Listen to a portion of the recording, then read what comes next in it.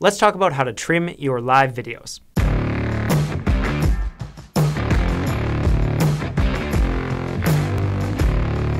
Hello everyone, welcome to this YouTube channel. My name is Nick Polkuski, and here on the channel we talk all about live video and videography and how you can use that in order to grow your business. And on this episode, we're going to be diving in and talking about how to trim your live videos. So why might you want to trim your live videos? Well, one of the big reasons, first of all, is that I always recommend my clients do some sort of pre-show countdown. So something like this, where you have, a countdown timer up here in the corner or wherever, and then this can be either a still graphic or it can be a dynamic like we're doing right now. But really what this allows you to do is having that pre-show countdown allows you to make sure everything's working, to share the stream out with different places, to make sure it just gives you that time to go live and get things up and running before the show actually starts. Plus it helps more people start to join the stream before you actually begin delivering content. However, the big issue is that you don't necessarily want to keep this in the replay. Maybe you want to have a really tight video, so especially if you're just doing a still graphic, which a lot of people do, where it's just a still graphic, maybe some music and the countdown timer going.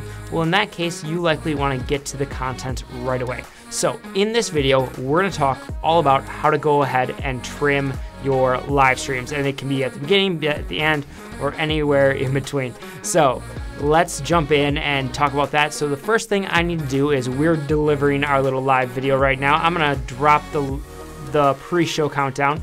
So this is our example live video. I'm live at the moment.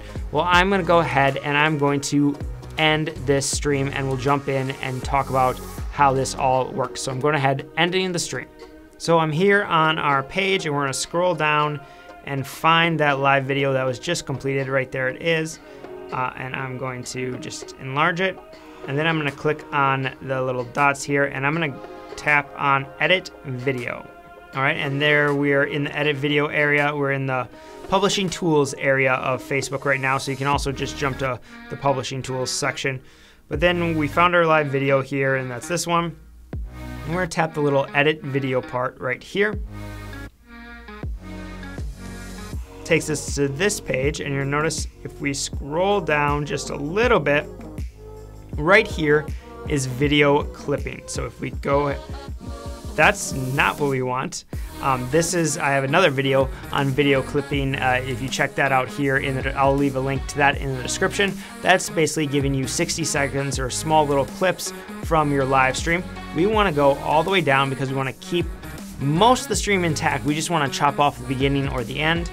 We're going to tap video trimming.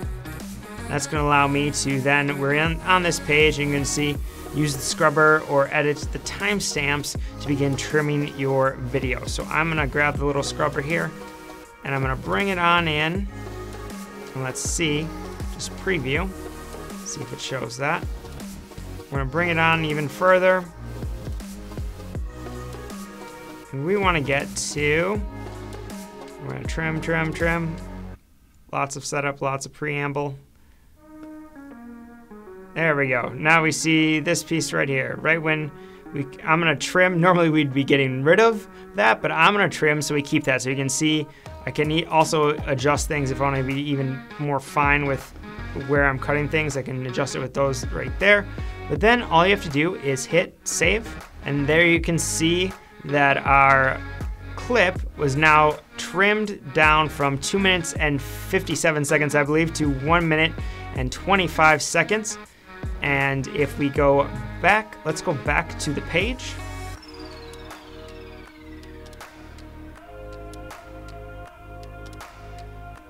And we scroll down, there is the video, and you notice it starts right away, right where we trimmed it to,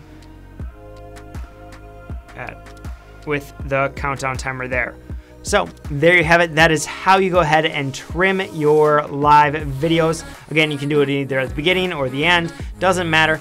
But if you want to learn more about Facebook Live, I have a full playlist that is all about how to get started with Facebook live streaming. I want to encourage you to go check that out.